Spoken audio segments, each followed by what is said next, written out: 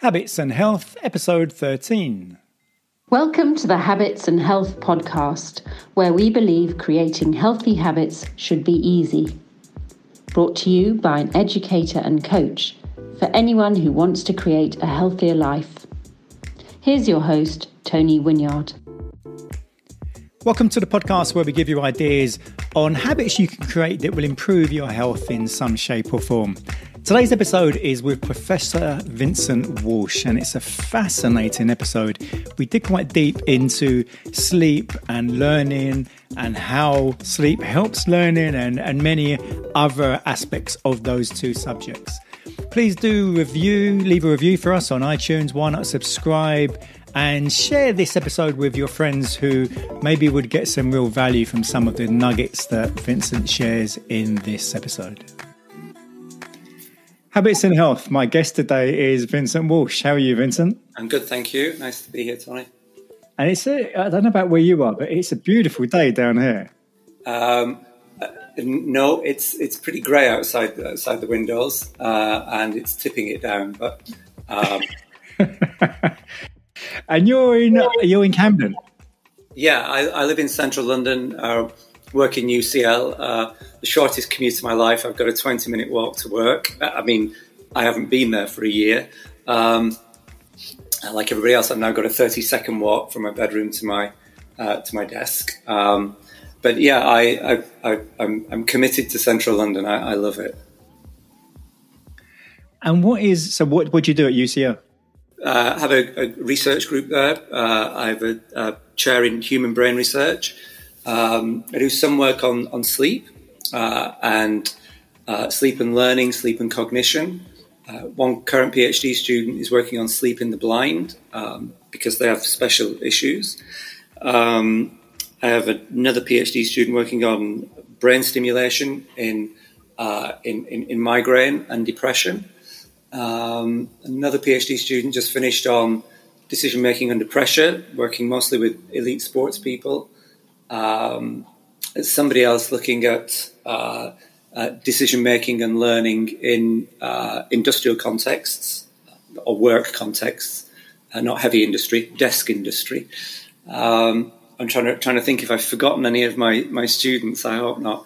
And there's another one working on sleep at the moment as well.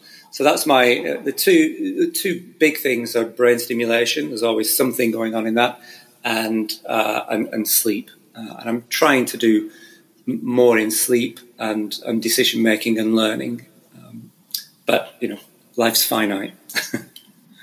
And what was it that led you into doing that in the first place? I was a nurse for 8 years when I left school. I just got interested in what I thought was clinical psychology at that time. Which is what a lot of people who do psychology degrees think they're interested in. Went to night school so I could do that. And then when I was doing my psychology degree, I just got hooked on the biological side of it. At that time, the physiology of perception, and then did a PhD in the physiology of perception, looking at colour vision and how colour is constructed in the brain. A couple of things went right, a couple of things went wrong after that. And I ended up in UCL. Mainly, I focused on brain stimulation for about 15 years before I got into other things. I just became more and more hooked on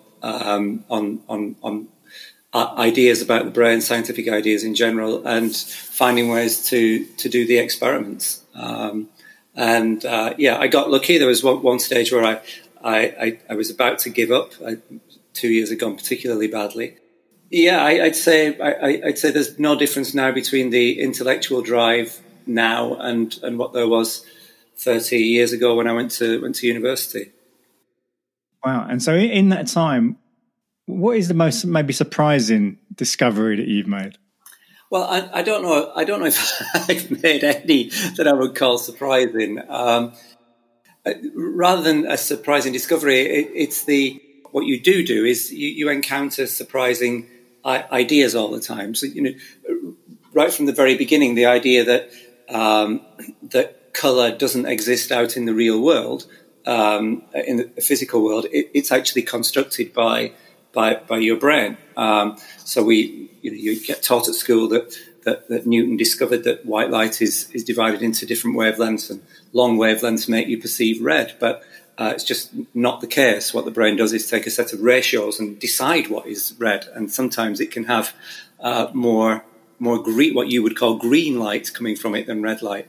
So just the very idea that something that we see every day and sometimes think that we understand isn't the way that we thought it was, and that's where I always get hooked when things are not what you would think them to be, when the science disagrees with our perceptions of common sense. So that's the kind of trope that I find all the time. Another great experience was, I had one PhD student working on perception of time, one PhD student working on the construction of number in the brain, and one PhD student working on space in the brain. And these were three very separate literatures, but we were all three students were looking at the same brain area. So from that, we started to look at, our space and time and number all from the same kind of core system of magnitudes in the human brain. Is that how we develop? And there's no way you can intuit things like that. So it's whenever you come across something that you can't intuit, but you just have to struggle with the truth of it. That's what I find not surprising, but exciting. I think there's one kind of knockout fact which I tell people about in my sleep lecture, which is that every cell in your body has a clock. That was a great wake up call as well. But I get constantly surprised and re-surprised by ideas. I just finished reading a book which I've read several times on relativity, and no matter, people take things for granted. We think we understand things because they're out there. But the challenge to me is always, can you explain it to somebody? Do you understand it well enough to explain it? And just very very basic ideas there. And same for the theory of evolution. If you really think about them, your head has to spin, and that's the kind of intellectual high I'm looking for, if you like. And what you just said about every cell has its own clock. So for people who are listening and thinking, well, what's that all about then? Do you want to explain that? Well, I mean, our bodies run on a circadian system, and these timing mechanisms exist in every other animal, and mammals, birds, insects. The genes that respond to this circadian rhythm, this 24-hour clock, it's been there for as long as the sun's been rising over the earth, or rather, the earth's been going around the sun. And the genes for time are some of the most highly preserved in biology. They were amongst the first genes discovered, Tim and Pear genes, precisely because a fruit fly set of time genes look a lot like ours.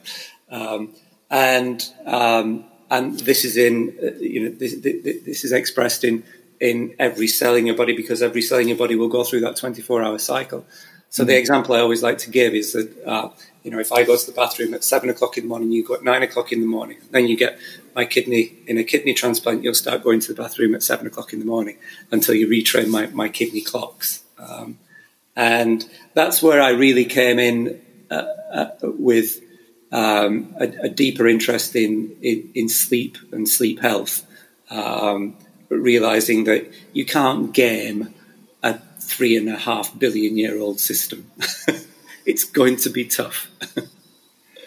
And that makes me think about, there seems to be so many aspects of sleep that are misunderstood by society today that affect our health in so many ways. I mean, I think in one sense it's really simple. It's a bit like diet and exercise and health. Let's just eat stuff that looks like food. Don't eat more of it than you use, and exercise. So it's kind of not a mystery, but we make it complicated for ourselves. With sleep, I think because it's the thing that we do the most in our lives, we do it more than anything else. Whatever you do in your life, you'll sleep more than it. And because everybody does it, and there are 7 billion of us, there's going to be a lot of spread, a lot of differences in people's experiences. So it's one of those things where even if science makes a population statement about sleep, the most famous being 8 hours that people worry about, there's going to be a few billion people who that doesn't fit because of statistical spread. So it's one of the although it's fundamental to all of us and the fundamentals are the same, it's hard to make population statements that won't leave some of your audience behind every time you speak to a group of people. But the fundamentals are that we all have to do it, and that it's probably more important than anything else that we do in terms of health and well-being. If you're not sleeping properly, you're not doing anything else properly. I have this little mantra: if you're not sleeping properly, you're not dieting properly. If you're not sleeping properly, why aren't you dieting properly? You're not dieting properly because during sleep your dietary hormones are re-regulated, so it helps you to know when you're hungry and when you're full. We all eat too much when we sleep badly. If you're not sleeping properly, you're not exercising properly because of muscle recovery. If you're not sleeping properly, you're not learning properly because of memory consolidation with sleep. If you're not sleeping properly, you're not being as good with other people as you're not a good social being, because sleep helps you to regulate your social monitoring and emotional systems. So the first fundamental is that it's probably the most important thing that you do, but we kind of just hope it goes right. Our passivity about it is quite astonishing. And the rules about it, I think, are pretty simple as well. Going back to the circadian system and the sun, you need to get your lighting regime right. So, I think I might have said at the lecture that you came to, if you've got a television in your bedroom, just leave the room. You don't deserve to sleep. I have no interest in talking to you. Bombarding ourselves with artificial light is sending this massive signal to our central master clock in the brain that it's daytime. And that clock is 3.5 billion years old. So it's, not the clock in humans, because we aren't 3.5, but the biological responses to that are very, very old. So that's the first. The second golden rule is heat. Our houses are much hotter than ever before, 5 degrees hotter than they were even 40 years ago. And when we go to sleep at night, before we go to sleep, our bodies start to cool down the core temperature. And habits. Clocks like to be run regularly. And, many of us don't have good sleep habits. When should I go to bed? Well, when I've finished this episode. When should I go to bed now? Well, maybe I'll just do one more episode.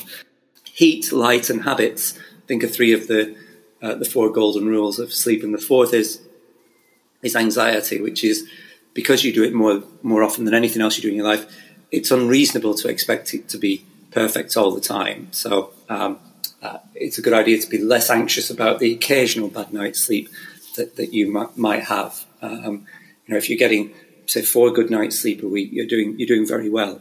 It's a bit like making a New Year's resolution to go to the gym every day, learn a foreign language, and not drink. Maybe if you're only drinking once a week, that's good enough. Maybe if you go to the gym 2 or 3 times a week, that's good enough.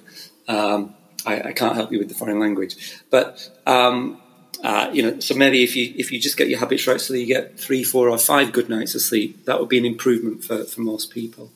The hard part is not in understanding it. Everybody knows this in the same way as we know what to do for our kind of food and weight, health and well-being.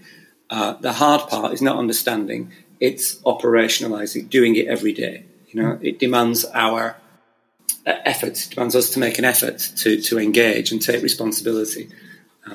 And we all fail at that. Well, I mean, you mentioned, when I saw you talk, one of the things you mentioned was the anxiety or the worry that people put on themselves by thinking, or they've been told that they should have interrupted sleep every night.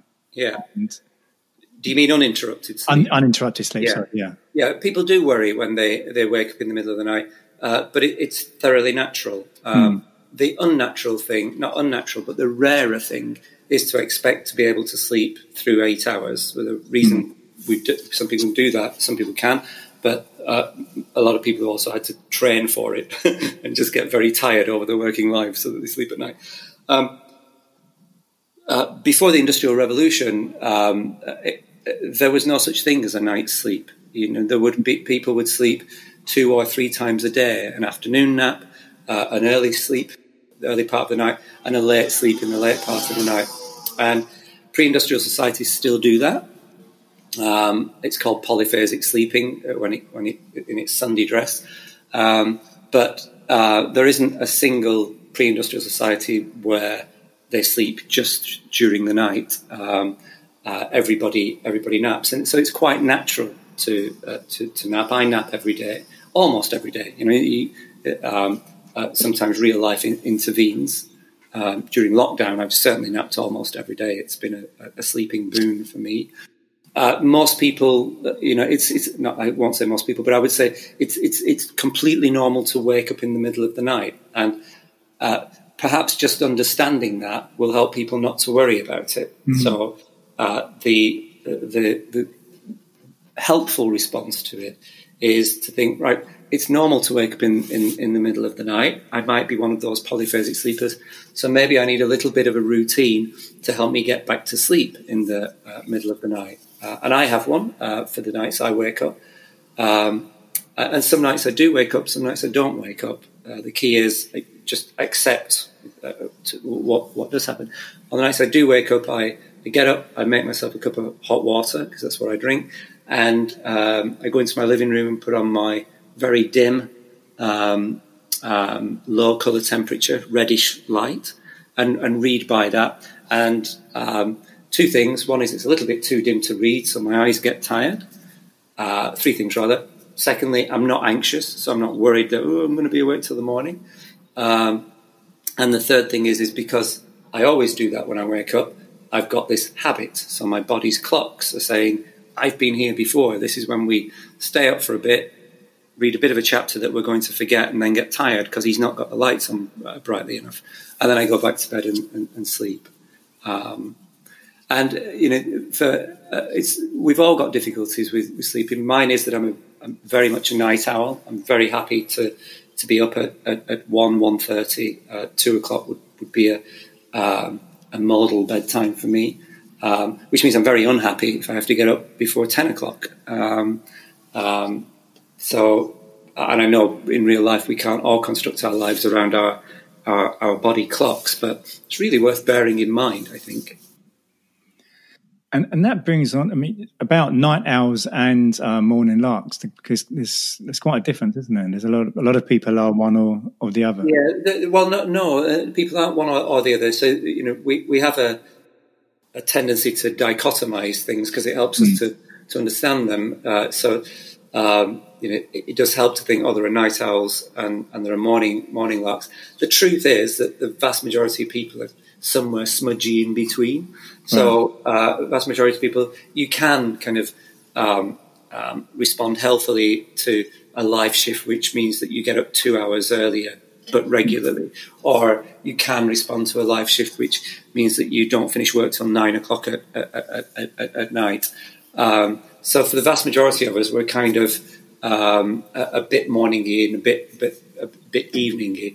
There are some people, a small percentage of people who are at the extremes, who are very much night owls or morning larks. Yeah, I think so. I would discourage people from too hastily categorising themselves as one or the other. It can be shifted a little bit. The people who we should worry about are the people who are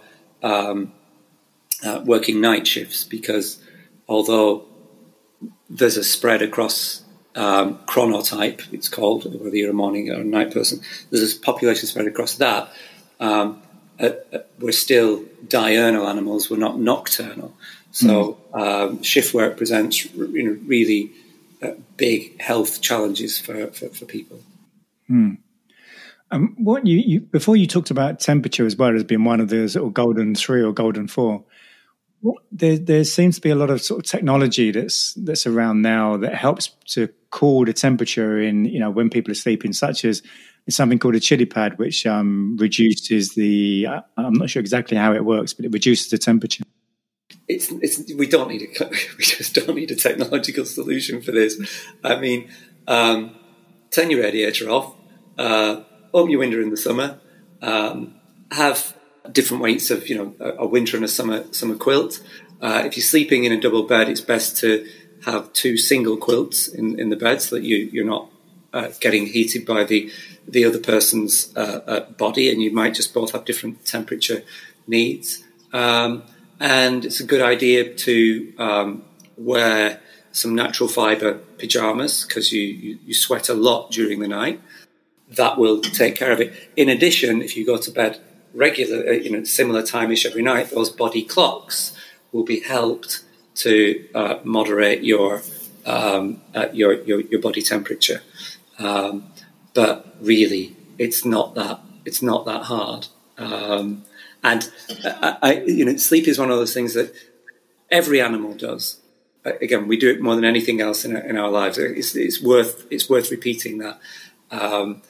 It's not a big stretch to think maybe we've got everything in the natural tank without a technological solution here. Dark rooms. I don't have a reading lamp in my bedroom, for example. I have a central light, and then it's dark when that's switched off. So dark, cool rooms. We don't need technology for that. Maybe in a heat wave, you might want an air conditioner or a cooler in the room, but that's as far as it goes. Yeah. And before you touched upon naps as well, what do you think people should know about naps? Because there's a lot of confusion maybe around that. Well, so should is always my least favourite word. I never know what people should do or should know or should read or should think. I'm happy for them to do whatever they like. But I can tell you what I think is important about naps. First important thing I think is that they are completely natural. There's no need to worry if you are a napper, or indeed be embarrassed if you need a nap. It's a good idea to think, all right, I eat when I'm hungry usually, or snack when I'm hungry. I exercise when I feel that I'm physically able to exercise. Why shouldn't I sleep when my body tells me I should sleep? So the first is it's natural. The second is to think, well, what is a nap? And sleep itself is defined as a brain state. So what kind of a brain state is a nap?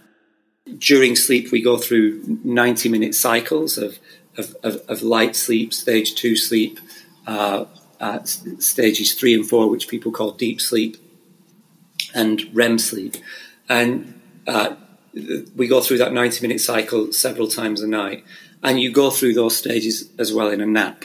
Now, you're usually in the lighter sleep in stage 2 for up to 30, maximum 40 minutes for part of that cycle. So if you go beyond that, then you get into deep sleep. And that's why when people say, I've tried napping and it didn't work for me, it's usually that they woke up after 50 minutes, an hour and felt groggy. And that's because you're in deep sleep, and it's the worst time to wake up. So that's where the power nap comes from. 20, 30-minute nap, I think, is a good idea. So that's where the power nap comes from, 20, 30 minutes. If you go beyond that, that's why you get groggy. And the next thing to know about that 90-minute sleep cycle is that if you go beyond the 20, 30 minutes, it's a good idea to go through the whole 90 minutes. And then you wake up in light sleep, and that's when you feel refreshed. And the third thing to know about the structure of naps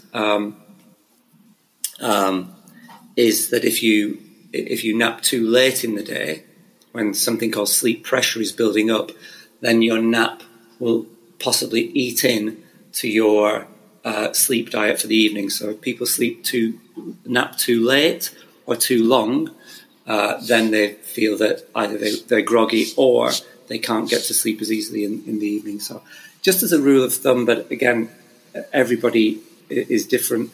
I try not to nap. Well, I don't nap after 3 in the afternoon. That's a bit too late for me.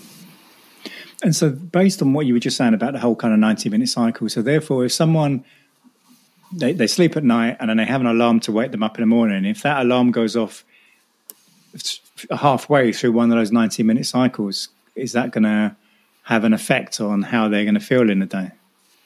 Yes, and it's one of the reasons why people feel groggy in the mornings, that the alarm wakes you up in the wrong part of the cycle. If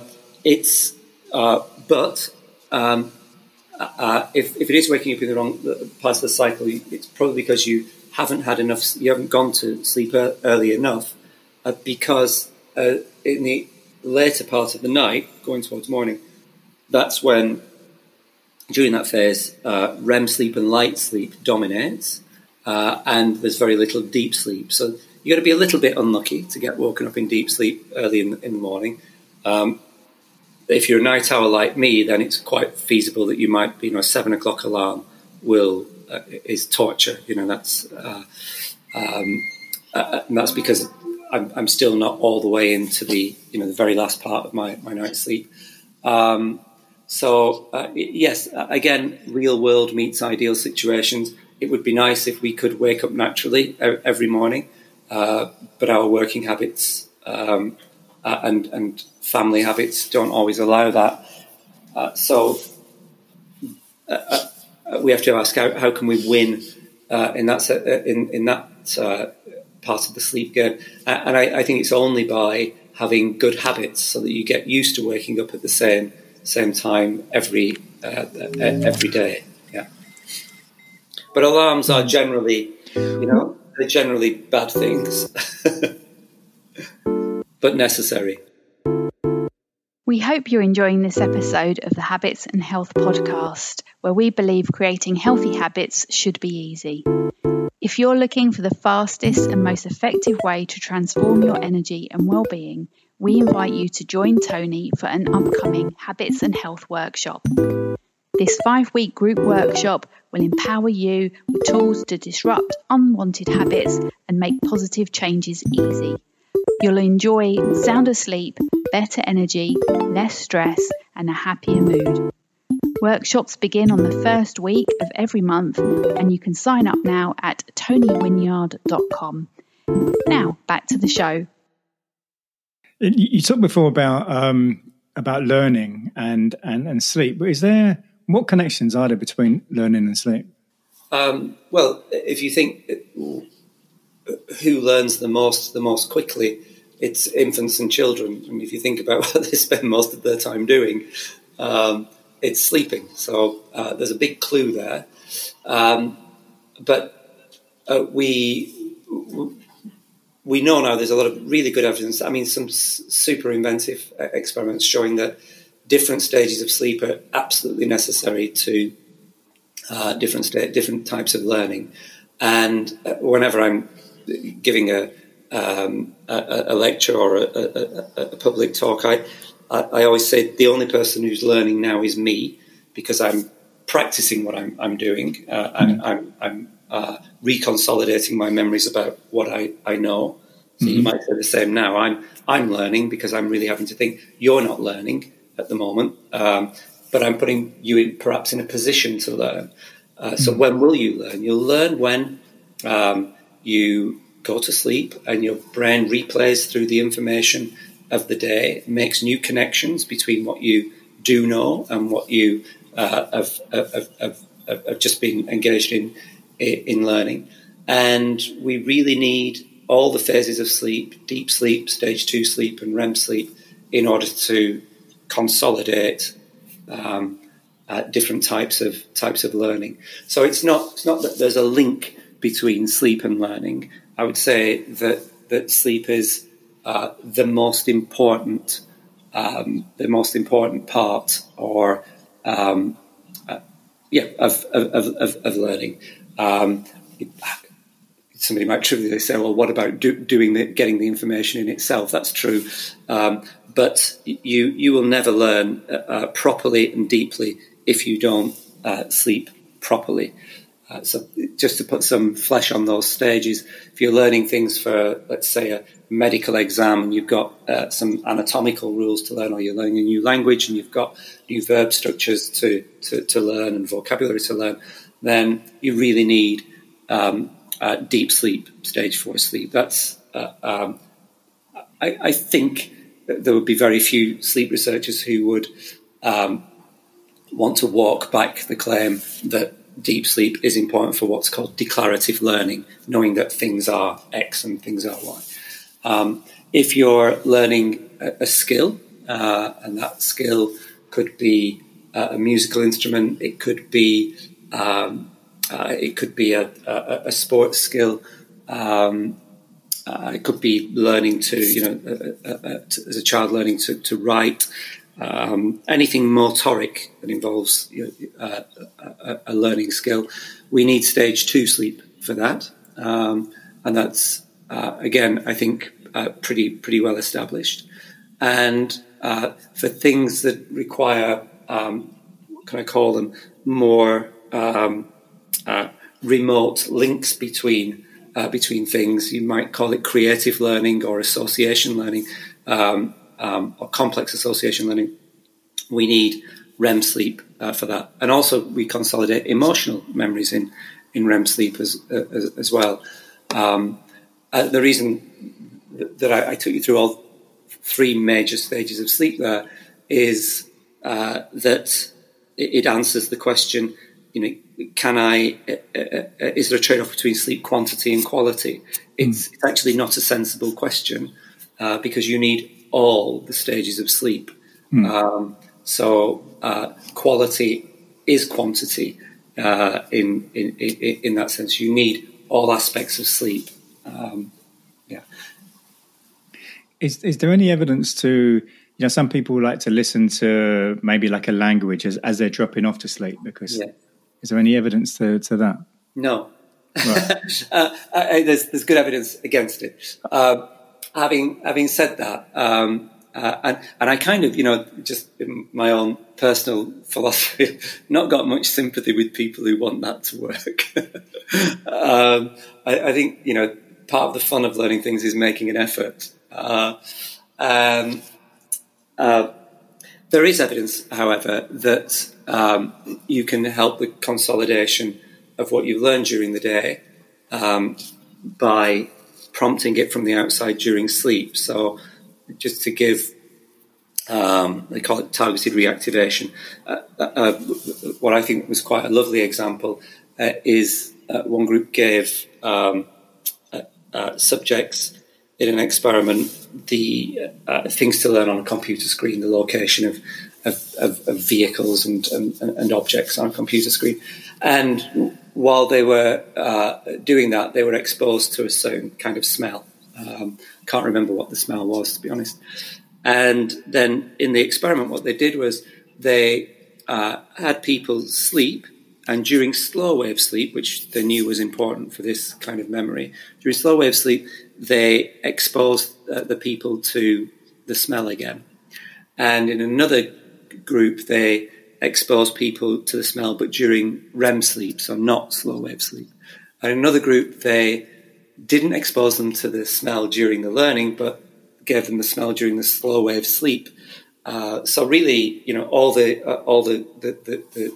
proper controls, and it was really quite convincing that. And as a control task, by the way, they give people a skill task to learn and expose people to the odour for that as well. And it was only the group that had been exposed to the smell during learning and during slow wave sleep who had accelerated or improved performance on that learning. So am I contradicting myself there? Not really, because you have to do the learning anyway in the first place.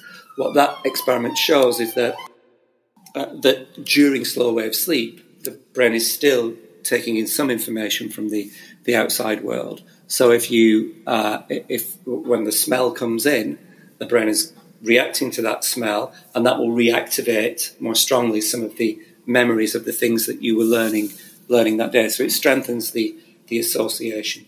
But I have to say, it's probably still a better idea to just organize your learning and follow good principles of learning and recall and get normal sleep. It's one of the things I get asked a lot because I work on sleep and learning and creativity, which is people want shortcuts, and the best shortcut seems always to be to do it properly in the first place.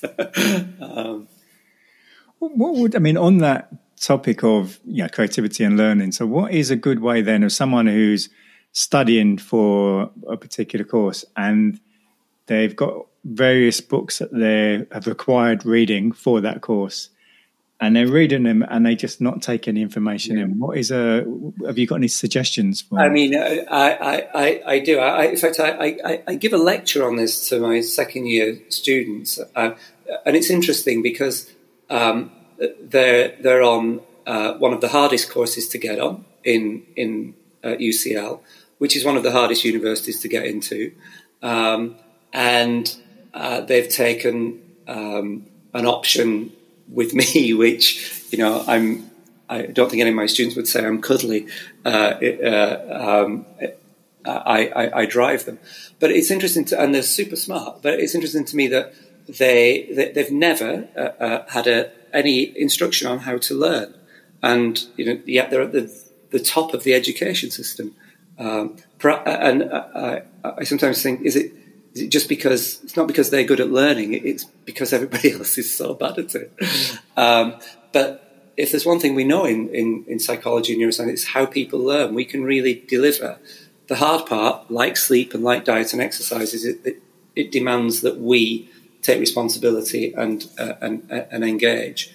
Yes, we know what the rules are, and particularly during COVID, I've tried to take this as a positive of doing online lectures and tutorials, seminars with students, which is to say, this is a great opportunity because the external world is no longer giving you structure. It's a great opportunity for you to learn how to structure your learning, and it will pay dividends in everything. And the first thing is that let's take that example you gave, a student for exams. What we've all done it. What you do is you surround yourselves with books on the table, and hope that karma will somehow reward you for sitting amongst them. And you say, I've done 3 hours revision, and you haven't. You've just sat amongst your books for 3 hours. So what's a better way of doing it? The first is to set a limit on what you do. If you go to a lesson, you go to the gym, you go to your music practice, whatever you usually do, you set a time limit for it. So why not do that with learning periods, and set a realistic one? If you think, how long can you sit down and really concentrate for? I think 20 minutes is a pretty good ask, So why not divide your learning sessions up into 20 minutes? And a second good idea is to have a goal. So people sit down, they read the textbooks, and they somehow hope that again, resting on karma, that the structure of the information will land upon them. But if you sit down for a 20-minute session, it's a good idea to say, what do I want to know from this 20 minutes? And it can be one thing, just one clean concept. And then you know why you're reading. It's astonishing to me how many students don't know why they're reading what they're reading. They're kind of doing volume and hoping that some sticks. And then the third thing would be to spend the last few minutes of that 20 minutes asking yourself, just no more than 3 bullet points. What did I learn from this 20 minutes? So that's the first thing. Have short sessions with a goal. At the start of the next session, test yourself. did I really learn them? One of the things I like to do is test myself by explaining things to people. So whenever I do give a lecture or a talk, you can bet your boots that there's something in there that I'm not really sure about, and I'm testing whether I've got the right understanding of it. And I think every lecturer has had the experience where you see a slide come up on the screen and you think, what was I thinking? And I like to set that for myself, because you don't really understand something until you can explain it to people in plain English. I think that's a fair test of whether you understand something. That'd be so far, good rules for learning.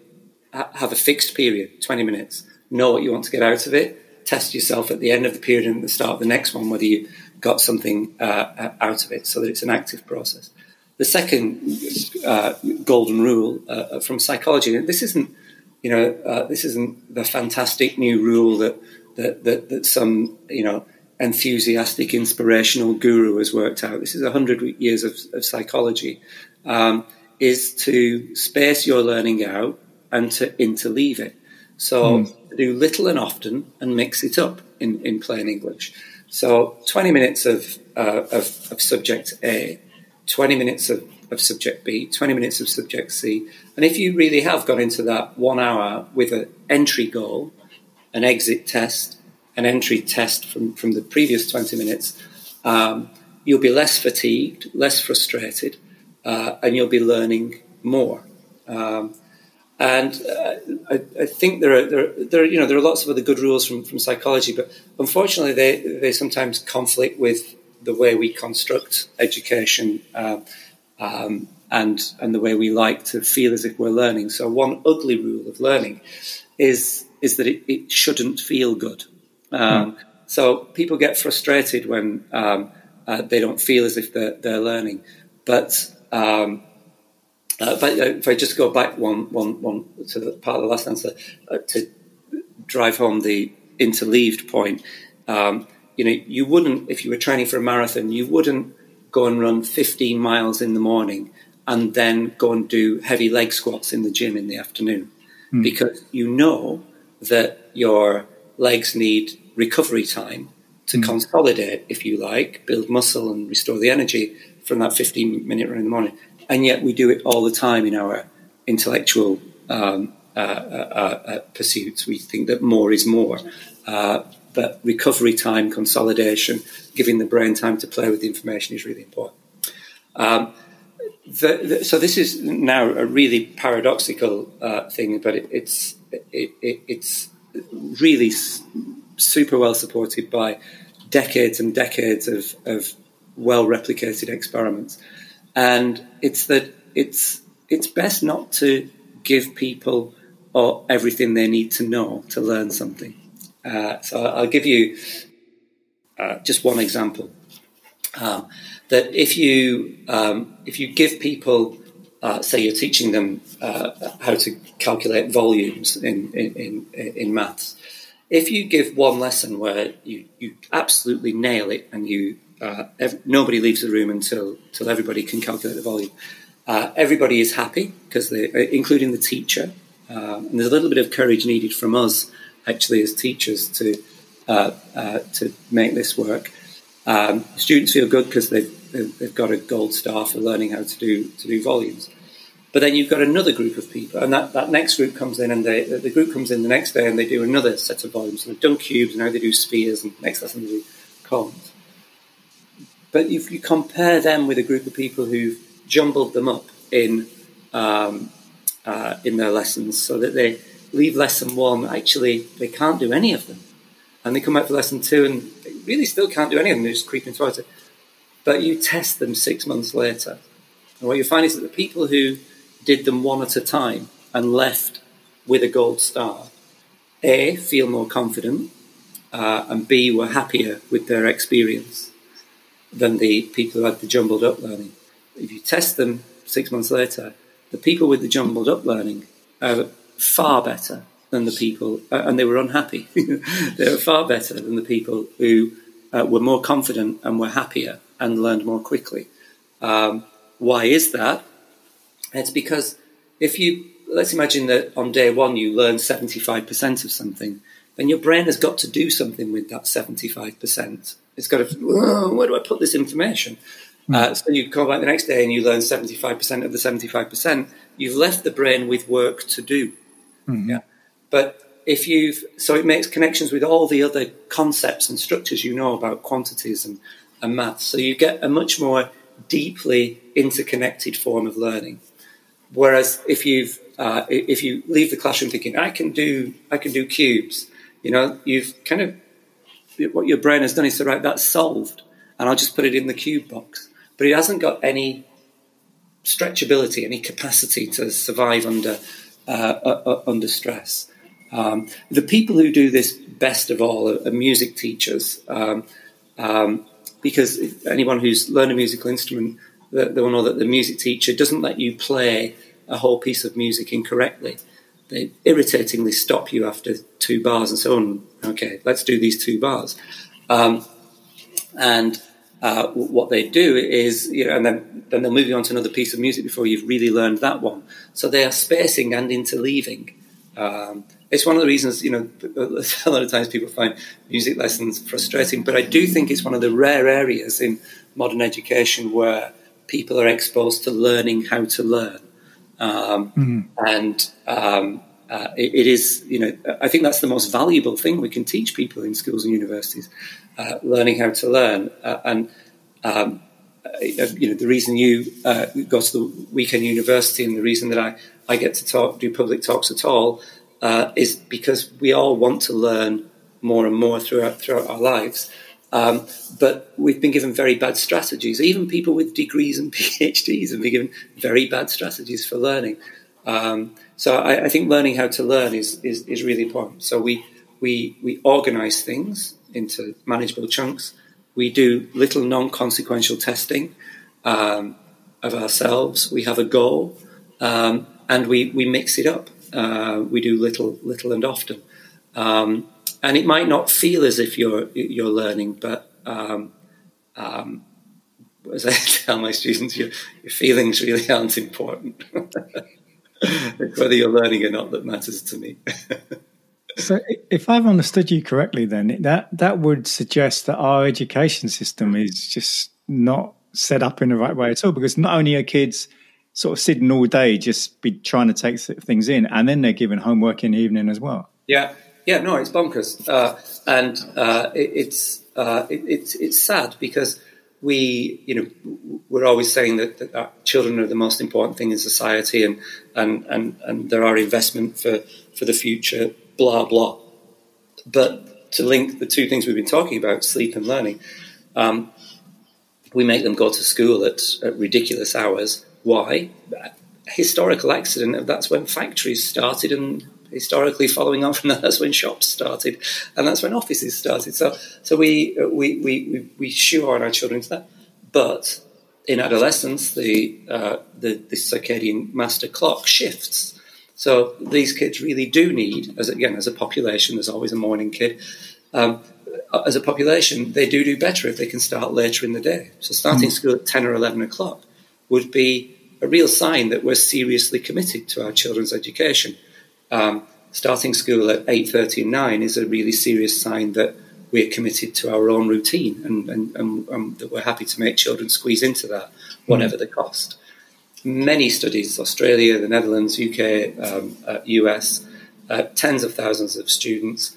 If school for teenagers starts at 10 or 11 in the morning, they're happier, which, I guess matters. There's fewer absences, there are fewer disciplinary problems, and their exam results are better. And I think we overemphasize exam results, but there's no box we don't tick as better if children's school starts later. So that's the first thing that links the sleep and learning. But to answer your direct question about the way we set up education, it's very endpoint focused. So what you learn at school is you can do very little for 8 months of the year, and then you drink lots of coffee and stay up very late for a month of the year, and you pass exams. And I've then done that subject. But how many people actually remember anything about the subjects that they've got an A star in? And it's because the learning hasn't been deep; it's been shallow to meet that end point. And there's a real catch-22 here for parents. Obviously, you want your child to get the best exam results because that's the key to the next step.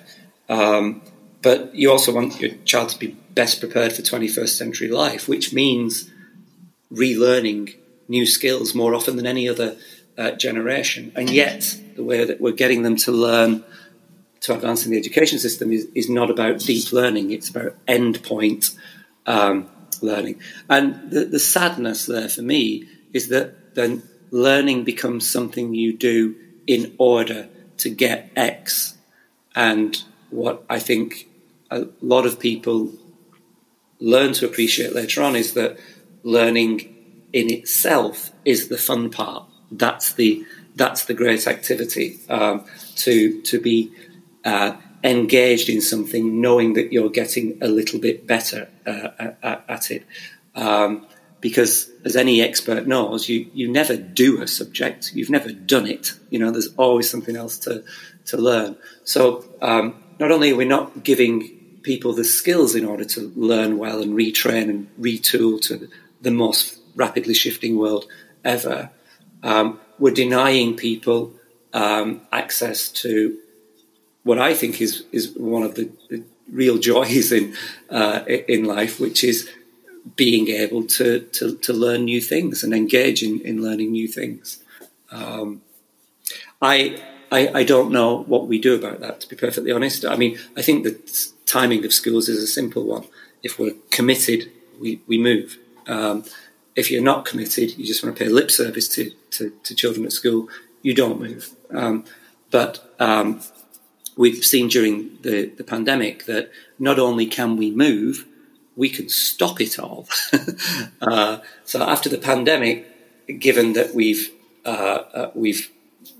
kind of had a 0 hour on routines, there is absolutely no excuse now for saying, oh, really, we just can't fit school times to 10 or 11. It would disrupt everything.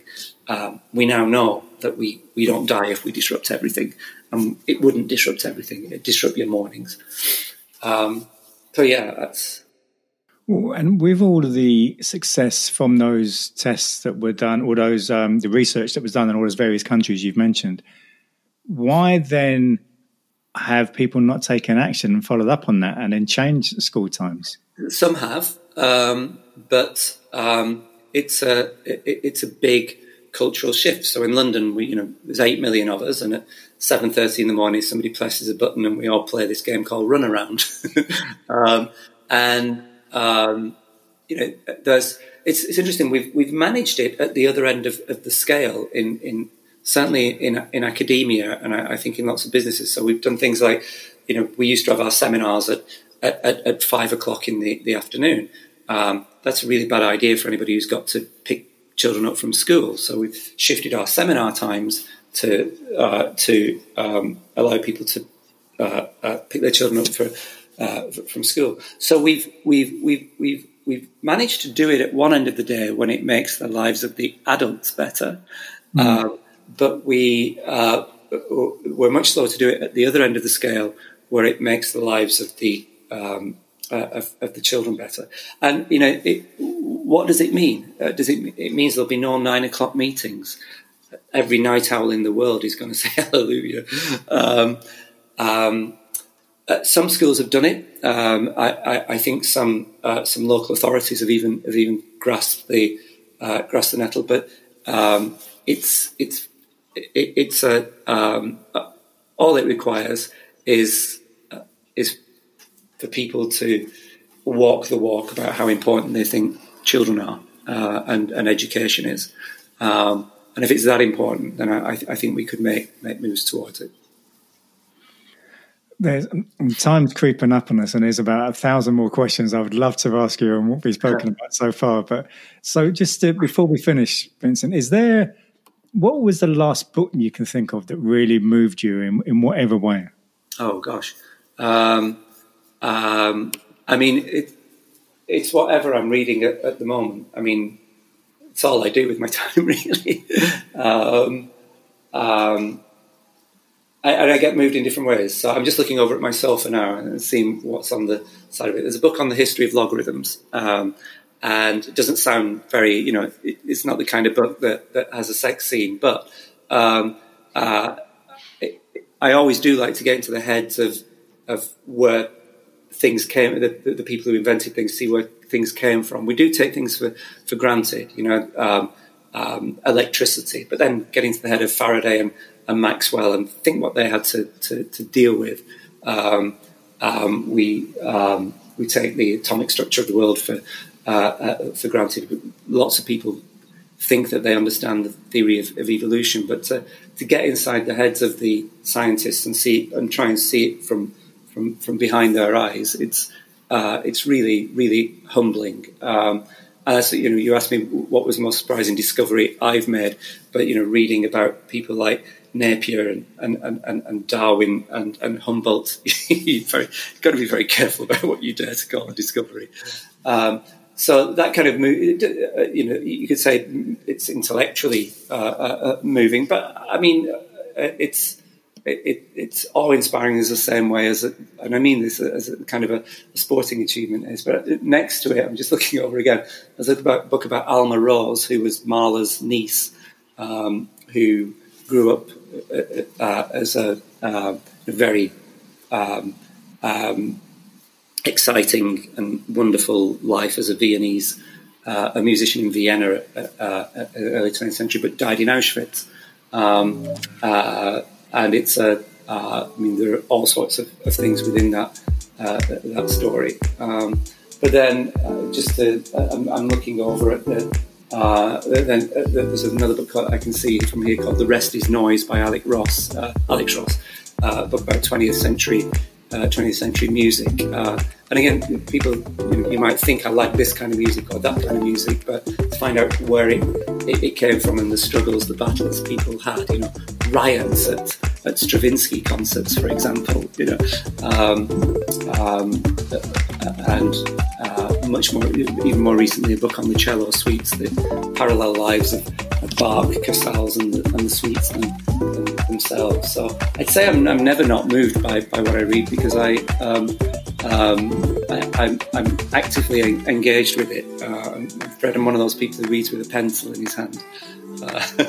Vincent, this has been absolutely fascinating. So you say that. I mean, I told you before, I don't listen to podcasts, and it's the part of culture I've not got into. So good luck with your edit. You can make that interesting. You can have it.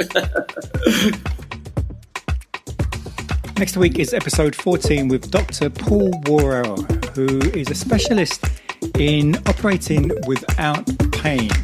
He helps people to he gives non-surgical techniques to help people lead a life without pain. It's all about resolving issues of pain that people are having. So that's next week's episode with Dr. Paul Worrell. If you did enjoy this episode, why not share it with someone who you feel will get some real value from some of the wisdom that Vincent shared with us, and see you next week.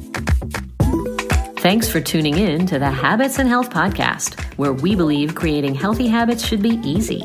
If you enjoyed this episode, please subscribe and leave us a review on your favorite podcast app. Sign up for email updates and learn about coaching and workshop opportunities at tonywinyard.com. See you next time on the Habits and Health Podcast.